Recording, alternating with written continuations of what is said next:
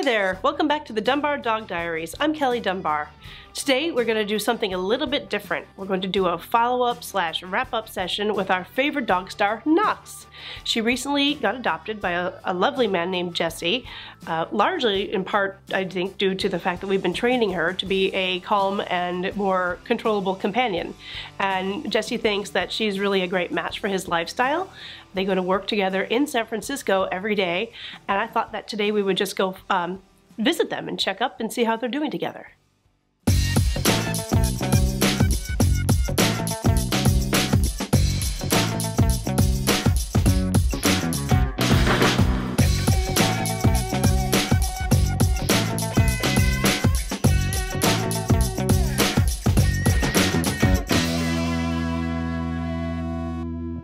Hi there, we are here today at the Exploratorium in San Francisco, following up on the saga of Knox, our Dunbar Dog Diaries star, the star of our first series.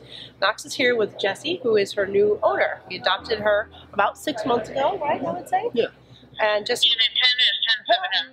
Jesse works here at the Exploratorium, and Knox comes to work every day with him. So we're here to just learn a little bit about their life together and see how things are going. You can see how calm she is right now. She's staying. I won't lie, the cameraman has a ball. She still loves her ball. But, you know, you'll see in some of the footage today that she's cool. She's walking around, she's good. Have you been working on her training since you got her? I've been working on her training mostly in the mornings as we show up to work. I have about usually half an hour to an hour in the morning that I show up early, and we spend a little time working on just comfortably walking around the museum, finding areas to sit in place on, and working on holding. So we're still working on the same kind of things, right? Yes. Which is calming behaviors. Yes. and duration for like just chilling out, right? Yes. Because if she's at work with you all day, like she has to learn to just hang out, right? Yes. I mean, you can't train her all day long. I can't be engaged with her 24/7. No.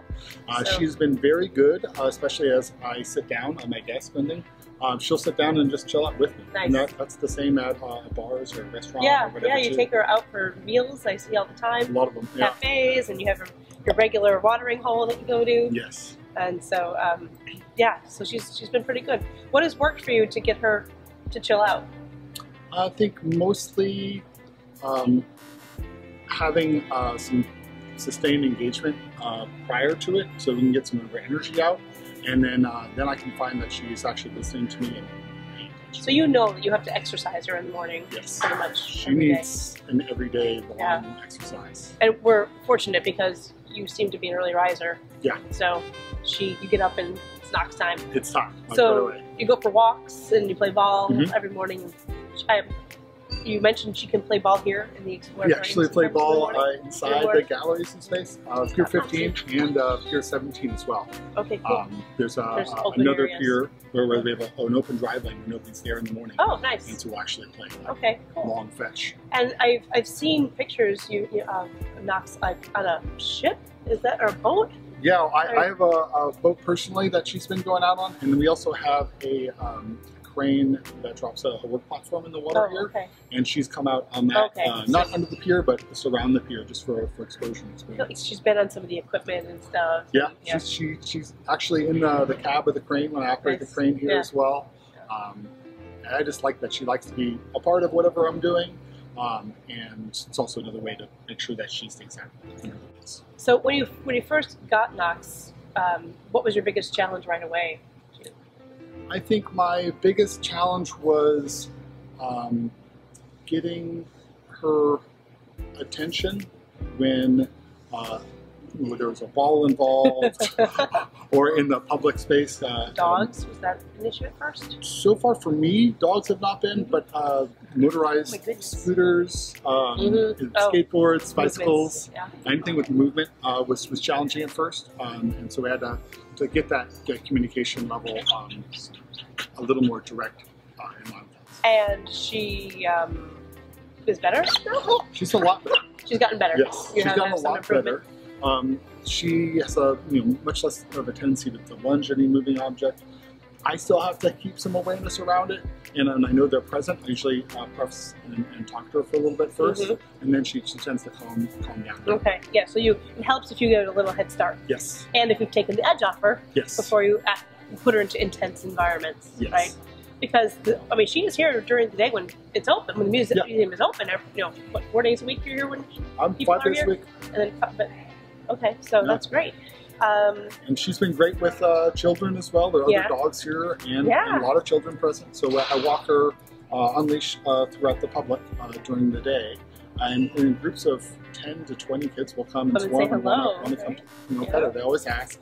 And they love it. And she seems to really enjoy the interaction. She's never been defensive or anything like that. So it's been really great. In the time that I was here before, and you were open to the public at that moment, and everybody was coming up to say hi to Knox. And she has a fan club here as well. A lot of people know her.